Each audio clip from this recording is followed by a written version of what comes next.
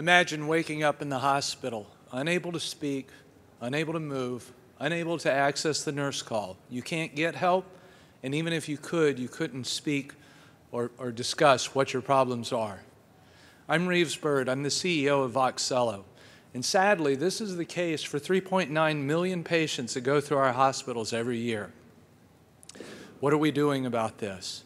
Professor Richard Hertig, one of the founders of our company, developed a simple yet sophisticated device called the noddle.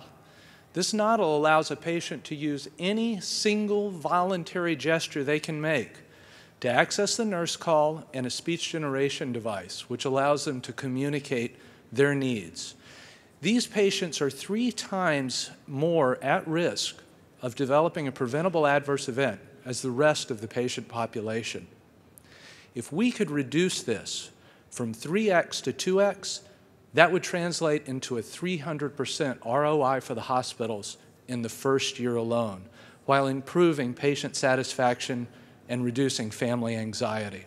So where is our company today? We have fully produced units. We're beyond the prototype stage, and we're headed into clinical trials and the 510(k) process, after which we will do a soft launch in Philadelphia and Boston, leveraging off 2 of our key clinical sites, Thomas Jefferson University and Boston Children's.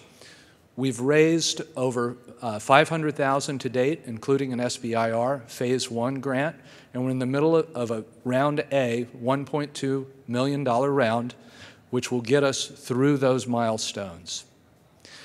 We have a working device out on the display, table 146. I invite any of you to come out and take a look if this sounds of interest to you. Thank you very much.